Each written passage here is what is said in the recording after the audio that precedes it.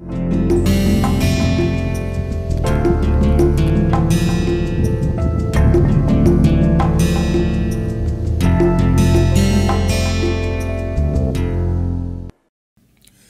everyone, welcome to the lecture series on basic cognitive processes. I am Dr. Ark Verma from IIT Kanpur.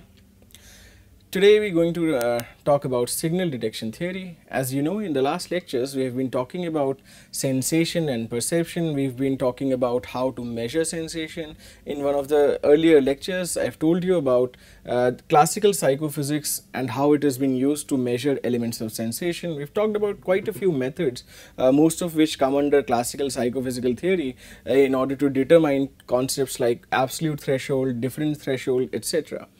We have seen that these processes basically help us identify when a person is feeling a particular sensation and how that sensation can be quantified using some of the methods like the method of adjustment or the method of constant stimuli, etc.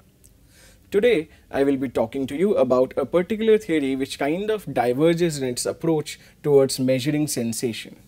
This particular theory is called signal detection theory. We will see some of the merits and maybe how this theory is slightly different from other classical psychophysical methods. Now, we have been talking about the importance of thresholds, isn't it? How would it be if, say, for example, we do not need to determine threshold in the first place? Can we do with something else? Can we do with a related concept which does not really merely depend on determining at what point somebody perceives a particular physical stimulus? According to the theory of signal detection, our perception in general is controlled by evidence and decision processes. So any stimulus in the environment can be treated of as an evidence. Say for example, a particular ray of light falling on the retina is evidence of light that is there in the external environment, and you have to take a decision whether the light is, let us say, bright enough or not, or whether the light is whether there is any light at all in the first place. So signal detection theory basically assumes these processes as a sum of both evidence, which is the property of the stimulus, and decision processes that are the property of the perceiver. A signal or a stimulus creates evidence that depends on the intensity of the signal and also the acuity of the observer. Say for example, I ask you to distinguish between two shapes.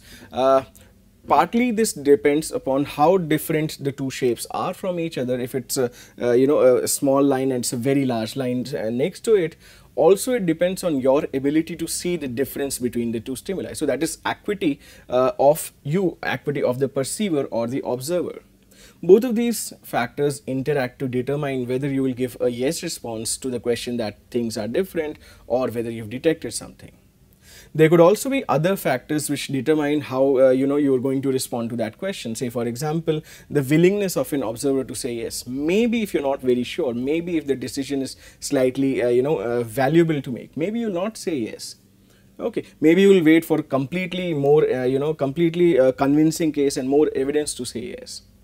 These kind of influences which determine whether you want to say yes or not, or your willingness to say yes or not, are called response biases.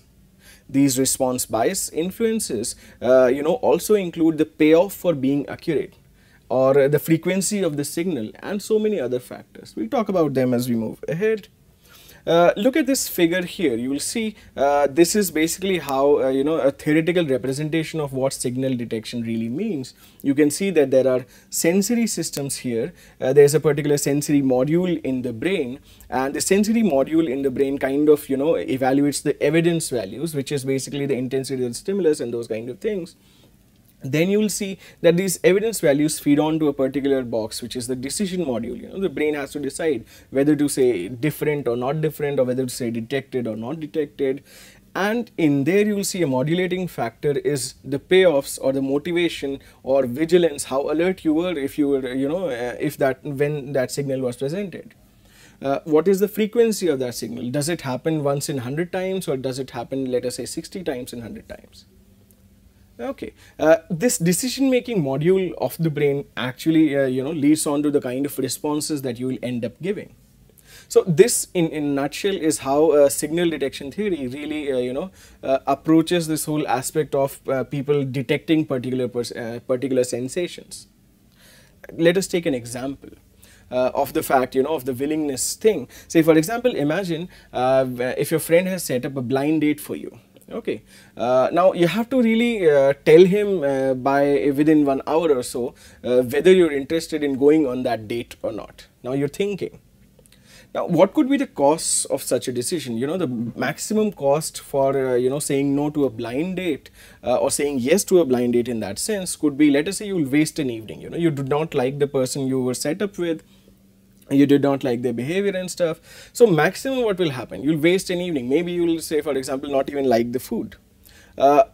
These costs are slightly lesser, isn't it? And the possible benefits could be much higher. Say for example, if you like the person, if the if the two of you strike a chord, and an exciting evening happens and many more happen in the future. So this kind of is a cost versus benefit analysis of this decision. Okay, in such scenarios, when the costs are slightly lesser as compared to possible benefits, people basically highly favor a yes strategy. So what they will do is that they will kind of evaluate what are the costs, what are the benefits. If they find that the benefits are slightly more than the cost, they will actually go on with the yes response more often than not. This decision basically, if you see now, is based on the analysis of costs and benefit, because you do not really have any information about the stimulus. You do not know about the girl, it is a blind date, you do not know what else to take into account. That is one way of doing it. However, if you have a high cost decision to make, say for example, if you have to say yes or no to a marriage proposal that maybe one of your parents have brought to you. Now, if you don't know, any information about the girl, you do not know, what does she look like, what is her education, other things that you might want to consider, how would you do it then? People have been found to be very careful and very conservative in scenarios where the possible benefits or, where the incurred costs are much more than the possible benefits. In terms of decision theory, most of us there in these kind of scenarios are very conservative decision makers when costs are higher relative to the benefits. Okay. Now, leaving aside this kind of a process, let us talk about the sensory processes here. So the sensory processes basically, they transmit a particular value to the decision making modules, the decision processes. If this value is considerably high, the decision is more likely to yield a yes response, because you have enough evidence to say yes, okay, about any decision, about the fact that there is light in the room, about the fact that there is a a particular kind of temperature in the room, those kind of things. Obviously, you evaluate the costs and benefits. If this value given by the sensory processes to the decision making processes is low, the evidence is less, then basically what will happen is that you are more likely to yield a no response. Okay, once again, after taking into account the costs and the benefits. Now, what determines the quality of this signal? What determines what kind of signal that is coming in? Signal detection theory has two assumptions. First is that it assumes that there is always noise present. There is always a disturbance that can be confused with signals and is always present whenever a human being attempts to detect any kind of signal. And the source of this noise could be anything. It could be environmental changes, it could be equipment changes. Maybe you're measuring, temperature, for example, using different kinds of thermometers. There will be some degree of error. There's this concept of zero error in the physical measurement instruments. It could be spontaneous neural activity, because here the measurement is not actually an external device. The measurement is you yourself. Maybe you're not attentive enough at that point in time. Maybe you're just slightly tired, and so somebody is speaking and you cannot really attend to it very attentively, say. Okay, so in that sense, it's very possible that somebody is telling you something and you kind of you just your mind wandered somewhere and you missed the details of what was said. A lot of time that might happen when somebody is giving out a shopping list. You kind of slightly are not concentrating, and some of the important ingredients are left out, and that might lead to problems. There could be other sources of these kind of noise as well. Say for example, different kind of experimental manipulations can be done with the receiver. Let us look at one of these kind of experimental manipulation. Imagine if you're sitting in a soundproof booth wearing headphones. You know, it's a soundproof booth, you're just given headphones and you've been asked to decide whether you've heard a faint tone combined with white noise or you only heard white noise. Maybe it could be just a machine generated tone like pa, pa, something like that, and it is you know, mixed with white noise, which is again system generated noise, does not have a lot of meaning. A trial might begin by presentation of a flashlight, that is to gain your attention, to get you ready. Then what you hear is a burst of white noise, which now may or may not contain the faint tone signal. Now you have to decide whether this white noise contained that signal or not. You would say yes if you think a tone signal was present, you would say no if you think it was not. Now, signal detection theory in these kind of scenarios assumes that any stimulus, even noise, produces what is called a distribution of evidence. You know, there will be different points. So, the evidence on each trial will be just one point, but you will actually go through many such trials. So, there will be a distribution of all of these, points. So basically what will happen is, say for example, also since evidence cannot be directly observed, the distribution for stimulus trials and noise trials are both, they will be hypothetical. What you might have is that the evidence for trial for which only noise occurred will tend to be small. There will be less evidence there, so that over many trials a hypothetical distribution with a very small mean will be established. So if you are trying to just draw a distribution of the noise trials, very few trials had noise, so a very small mean and a very small distribution will be there. If you think of trials where noise and signal, that is the faint tone, were both presented, you will basically have a larger distribution with a greater mean, again formed over many trials. Okay, you're still talking about that experiment. Now, so you'll have two distributions. One will be the noise distribution, the other will be the signal plus noise distribution. Since these two distributions will anyways overlap somewhere in the middle, some values of evidence will be slightly ambiguous. You know, those are values where you're not really sure about whether there was noise or whether there was only noise or whether there was signal in the noise as well. Here is what this distribution might look like. So you have a noise distribution, you have a signal plus noise distribution, and you have a distance between the means of these two distributions. This distance basically is called d prime, which is basically your sensitivity. Okay, we'll talk about this very shortly. So how do you decide whether there was noise present or not? You need to set some criterion that beyond this point I will say that yes, the signal was present. Before this point I will say no, the signal is not present. So a criterion must therefore be set to determine whether you will give a yes response or a no response. The position for this criterion is basically set up by what is called the decision process. If the costs and benefits analysis kind of favors a liberal decision policy, things like going on a blind date with somebody, the criterion will be set slightly further to the left, and so that most of the responses will yield in a yes response. Most of the trials will yield in a yes response. If it's a conservative decision policy, something very important, the criterion will move slightly towards the right, and what you will do is you will say more no responses. Okay, it basically depends on the value of the decision. So here is how you really plot the criterion. You can move the criterion slightly to the right to yield more no responses, slightly to the left to yield more yes responses. Okay, this is this decision criteria is called beta. Okay, so it determines basically whether you will make a yes response or whether you will make a no response. So if that is clear, we can slightly move further. We can understand that anyhow this distribution turns up, there will be some errors of judgment. There will be some values where you will not really be clear.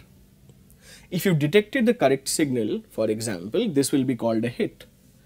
If, say for example, you've incorrectly responded yes where there was no signal, then that scenario will be called a scenario of false alarm.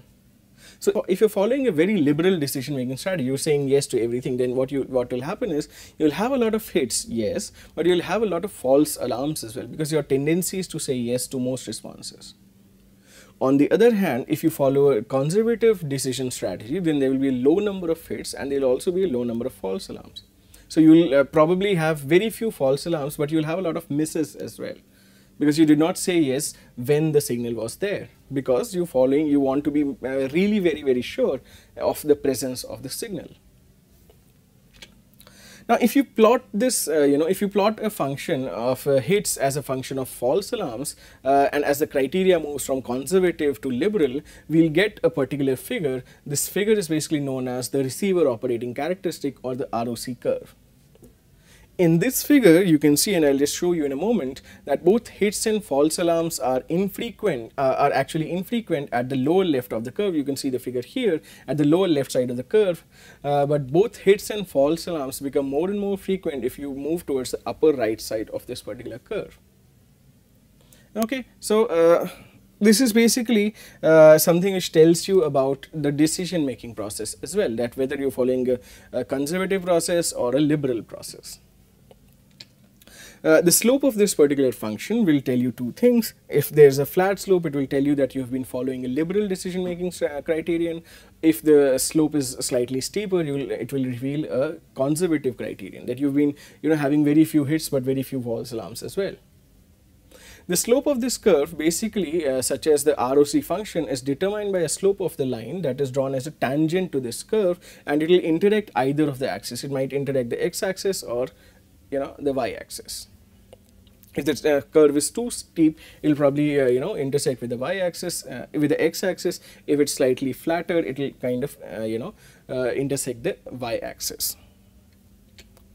Now, the distance, if you see this figure again, the distance from the diagonal to this curve tells us how far apart the noise and the signal plus noise distributions are. When these two distributions are far apart, they indicating either a more discernible signal or a more acute observer. So there could be two things, isn't it? Either the signal is very clear so that you can detect it all the time. Either you are very good at detecting that signal. So whether it indicates a very discernible signal or whether it indicates a very acute observer, the ROC curve moves upward to the left. Okay, and away from the diagonal, as shown by the heavy ROC function. You can see this one here. You can see one of these figures is slightly higher dotted. It's a slightly heavier line, the one at the top.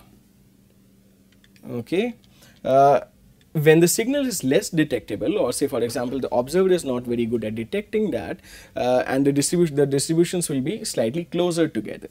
So the ROC curve will move slightly closer to the diagonal. So you can see here that this will be slightly closer to the diagonal, which is the lighter ROC function which you can see here.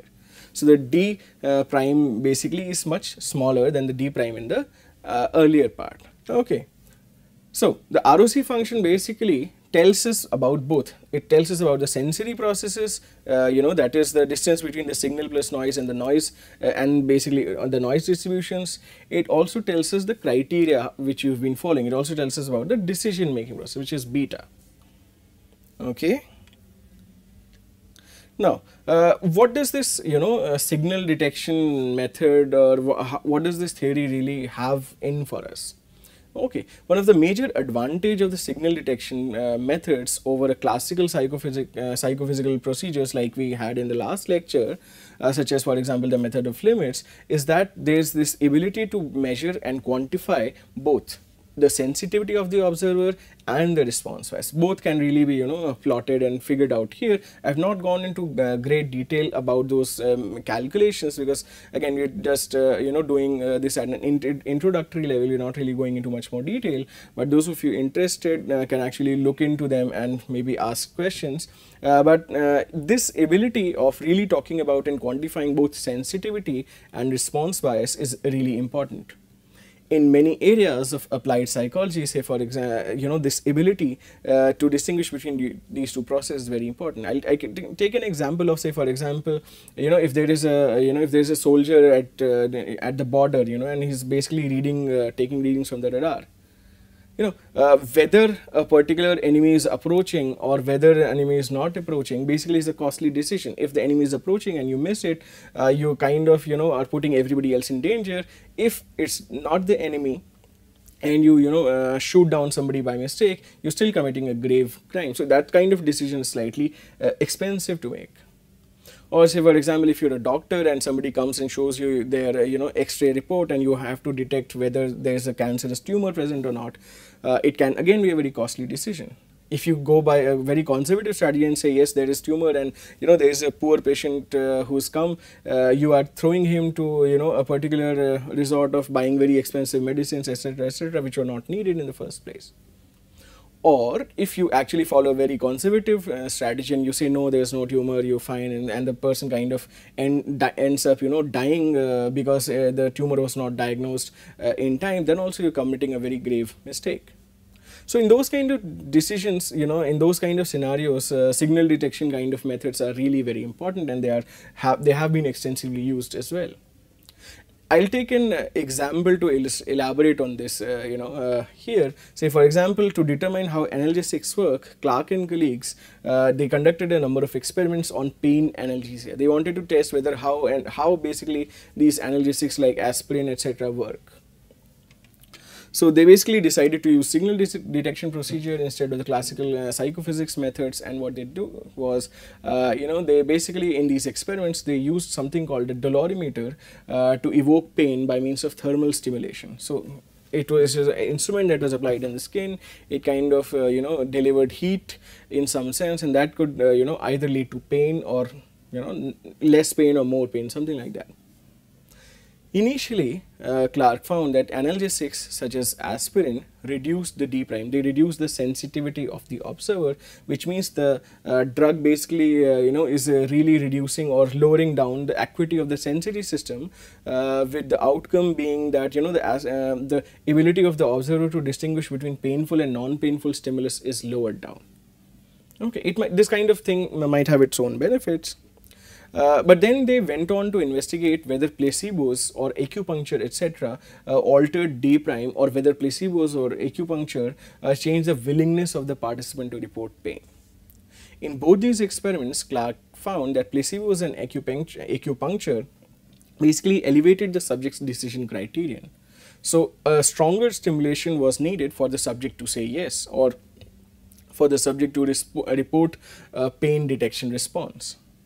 Now, this actually does not mean that placebos and acupuncture, etc., will not work, but what they're doing is they're working with a slightly different method. Okay, they are basically changing the decision threshold. Okay, they're not changing the sensitivity of the observer. The sensitivity is still there, but the decision threshold is actually changed. Also, drawing from earlier work done by Hardy and colleagues, 1952, it was found that using methods of limits, that suggestions, if you tell somebody that you're not feeling pain or stuff like that, also alters absolute threshold. So given the kind of work we saw just now, a signal detection method used by Clark and colleagues, it is reasonable to suppose that suggestion basically what it did was it changed the absolute threshold by altering the decision criterion of subject. So you're basically suggesting to the participant that no, you're not feeling pain, no, you're not feeling pain, until the pain becomes unbearable for the participant to actually report pain. Okay, so the same could be true for other kinds of occurrences as well. Say for example, if you have a naive observer, somebody who's not been part of this experiment, and you kind of start this experiment with this kind of participant, you will see that the naive observers will have a very lower threshold. They'll immediately say, yes, I felt pain, I felt pain, something like that. Now, these kind of things could not have been determined using classical psychophysical methods. You cannot know about decision criterion, etc., using classical psychophysical methods, and this in itself is a major advantage, a major advantage of signal detection kind of methods. So, coming to the close, trying to sum up, we found out that signal detection measures are a departure from the classical psychophysical methods, as they take into account both the sensitivity of the observer and the evidence provided by the stimulus, and also the decision making processes. So it kind of takes care of all of these three things. And they are better because they help us understand the decision making process of the participant experiencing and reporting these sensations. So this is basically the end of the series about psychophysics. In the next class onwards, we'll start talking about issues related to perception. Thank you.